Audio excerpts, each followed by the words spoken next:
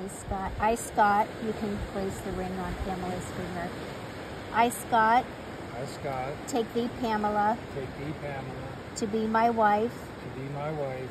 To have and to hold. To have and to hold. In sickness and in health. In sickness and in health.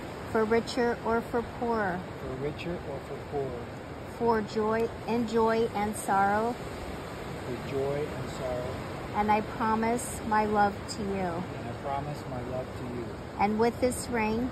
And with this ring. I take you as my wife. I take you as my wife. For as long as we both shall live. For as long as we both shall live.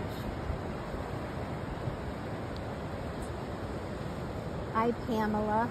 I, Pamela. Take thee, Scott. Take thee, Scott. To be my husband. To have and to hold. In sickness and in health. For richer or for poor. In joy and in sorrow.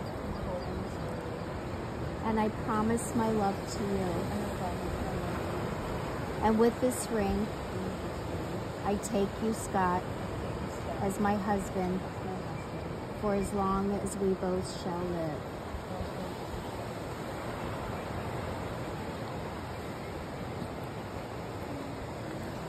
Smile.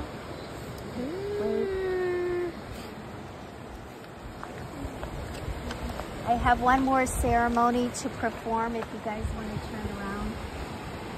For our guests, I asked Scott and Pamela to go to their each separate sunset yesterday as their last time as single people and to reflect on that moment. And here they are together. The symbolization, and this is Scott's. Oh, I also asked them to do an intention for their marriage and to write it down. You cannot open this or read each other's intentions unless you're